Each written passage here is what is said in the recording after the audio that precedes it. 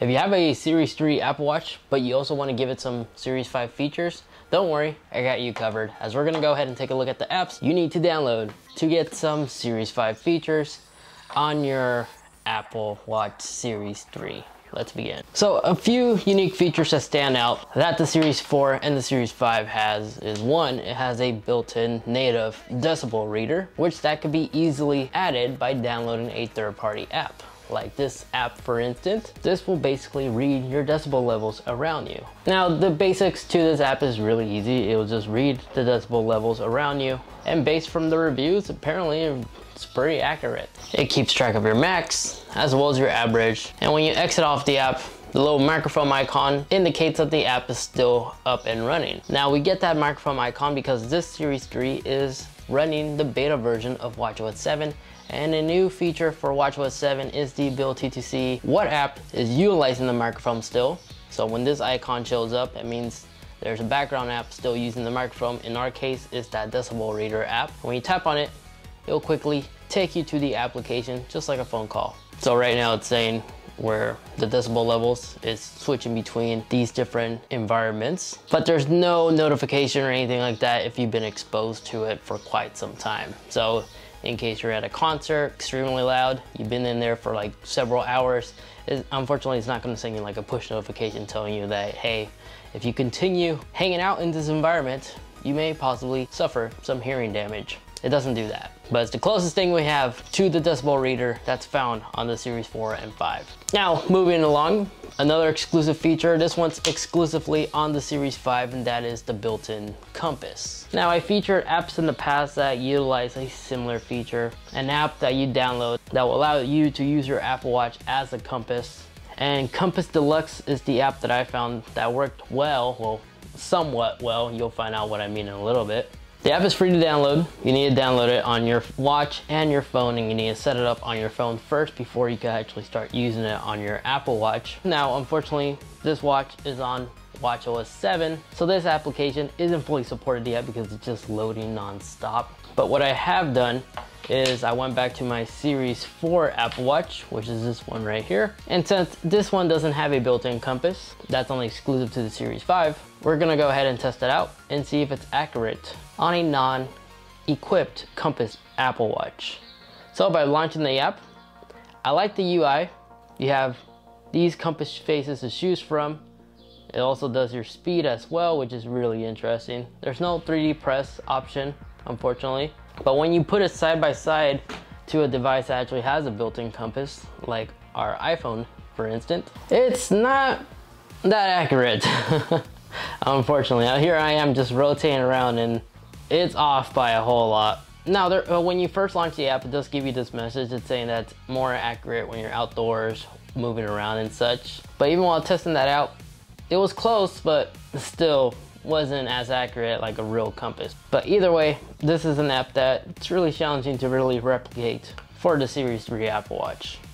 Now, the always on display is exclusive to the Series 5. I was searching high and low, trying clever things to make sure its display always stayed on. I wasn't able to do that. But what I did found was a clever way to import third-party watch faces in a way. And this app is called JigPace. You can download it directly off the Apple App Store.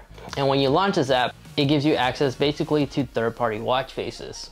So every time when we wake up our watch, you see that the Apple Watch watch face stays on. Now, sadly, again, there's no setting to make sure that the watch display stays on at all time, because that always on display that's found on the Series 5, it has internal hardware without drawing a lot of power. The LPTO, I believe is what they called it. But either way, let me go ahead and show you the quick rundown on how you can install this app that will basically make it seem like you have multiple custom third-party watch faces. So in the App Store, download this app. I'll have the text right here. Type that in, download it on your iPhone. Once you do that, simply launch the app.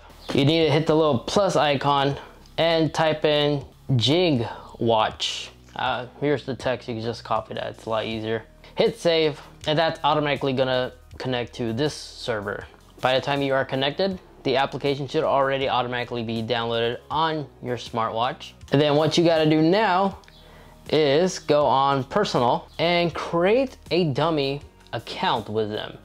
By dummy account, I mean like remember the username and the password so you can log in, but don't use like an actual email address that you actually personally use day to day, like for banking and such. Once you create an account, you can literally browse the many different watch faces they have. They literally have like G-Shock faces and such. And you'll notice some of these watch faces are free and some aren't. Just download the free ones. If you want to purchase one that gets your attention, you could do the transaction with PayPal, I believe. But once you have the watch face that you enjoy, just do that and it's going to send it to your Apple Watch. Now on your Apple Watch, just simply go ahead and launch the app. Let me go ahead and equip this. And there's our custom watch face. Even though we're featuring the Series 3, you could do this on the Series 5 or Series 4 or even older Apple Watches. But I'm just doing this to give the Series 3 an advantage over a stock Series 5 Apple Watch. But once you launch the app, we're still not done. You have to go into your settings real quick. In the settings, just scroll down to General and go to Wake Screen. On Wake Screen, scroll down where you see Return to Clock. Instead of always or after 2 minutes or after an hour, select after crown press. I believe it's different for watchOS 6, so let me go ahead and pull that out just to verify. So yeah, on watchOS 6, just scroll down where you see on-screen raise show last app. Just go down to always. Now was that setting changed? As long as the app is running. So yeah, pretty cool, but no always on display, unfortunately. That's something we cannot replicate. Now for the Tachymeter that was added on watchOS 7 for the Series 4 and Series 5, I mean, we could replicate that with a speedometer, because isn't that exactly what it does in a way? Just measures speed, and it basically allows you to average or rate. Well, this application, speedometer, will actually measure your distance and your average speed, as well as maximum speed. The app is free to download. It doesn't look fancy like the watch face does, but this is a similar tool that you could use. ECG, well, this is interesting.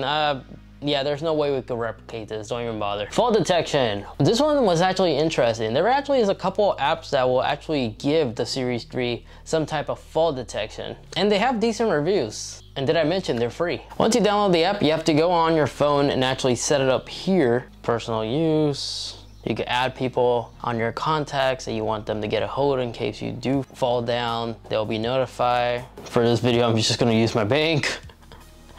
See what happens. The bank is like gonna freak out. You can add more. Test, fall safety, home. Send a notification to your sync bank. Oh, hold on, let me change that. Let me actually change it to a number. So right now it's playing some weird animation. So they can be notified either by an email or a text message. But it requires you to pay a premium subscription if you want to add more people, more than one person to your contact. So let's go ahead and slide for this alert. It's gonna give us a timer. And it's also playing a loud noise. I hope it doesn't dial 911. What is this? All right, so it also gave me a text message. So let me silence the alarm. So yeah, it not only flashed our flashlight on our phone, but sent us a bunch of text messages as well. Now let me go ahead and launch the app on our Apple Watch. You can hit test, and it also does the same countdown on our watch as well. And it makes a loud noise. So it's playing that annoying siren as well on our phone. We just hit silence, I'm okay. It sends us a bunch of notifications to that number.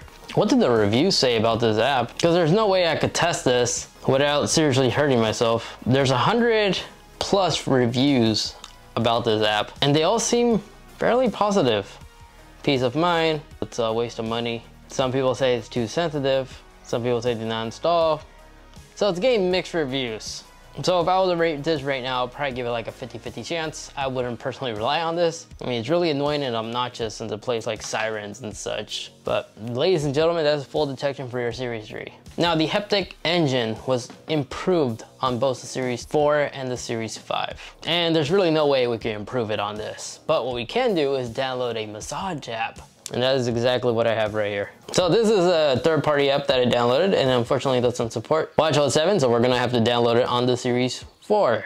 And hopefully it works. So here it is on our Series 4. All right, well, this app is really disappointing. It doesn't work on both of them. Well, I downloaded a vibrator. I wanted to just make the Apple Watch vibrate on demand to give the Series 3 a competitive edge against the Series 4 and the Series 5. But an app that I'm really proud of, and actually surprisingly works, is the hand washing, which was new for watchOS 7. The Series 4 and the Series 5 both will automatically detect and begin a 20-second timer as soon as the watch detects that you are watching your hand, and will notify you when the 20 seconds is up, because that 20-second time is what is known to kill bacteria and germs on your hands. Now there is actually an app on the App Store that actually will allow you to do that for the Series 3 Apple Watch, and it's free to download. It will actually send you reminders to wash your hands as well, and you could actually set it as a complication, so next time when you're near a sink and you're about to start washing your hands, you can just simply tap on this little raindrop, tap the blue, and will actually play sound once you're done washing your hands.